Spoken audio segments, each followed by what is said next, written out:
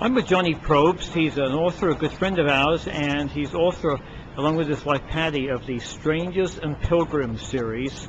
Hey Johnny, tell me about the books and tell me about your vision, just real quick. Well, actually there's 4 books out right now, Jeremy. The first book is The Last of Wagon Pioneers, the second is A Place for Farmer and Emily, the third is Janie, and the fourth is Caught Up. And Caught Up just won first place in the Christian Choice Book Awards. So we were really excited about that. And the series will have 7 books, so right now I'm working on book number 5.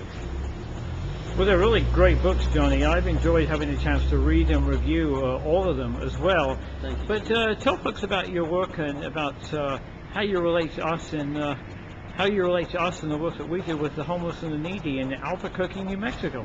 Well, when I first started getting Assist News, I noticed this strange sounding place called Joy Junction. I wondered, what in the world is that? Anyway, as I've read some of the articles and I've come to know exactly what you're doing, spend a lot of time in prayer for you, and we look forward to the time that Patty and I can come out there and visit and just see for ourselves.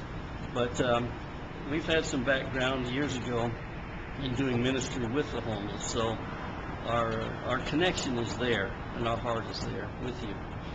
And how bad are the homeless in your area out here where you live, Johnny? We see them all around us.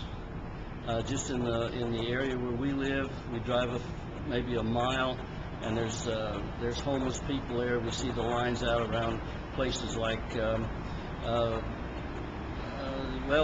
just like in downtown LA, of course, is Union Rescue Mission, Salvation Army close to us, and we see them in the restaurants where we eat sometimes, and we've helped some of them, with just talking to them, and sometimes with some cash.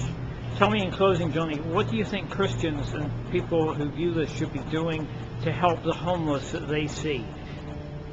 Well, I think first of all to try to understand that they're there by circumstances that they're not always in control of, and they're not always wanting to be where they are.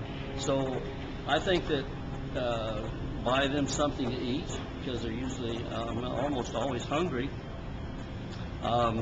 Get them to a shelter. There's a number of things that a person can do, but food and shelter are primary, and then of course be a witness to them.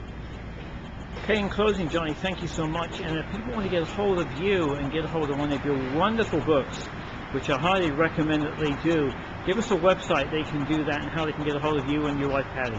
We'd love to hear from anybody. www.johnpattybooks.com. John, it's been great as ever. Hopefully we'll be back out again in this area to see you again soon. Great to see you, Jeremy. God bless you.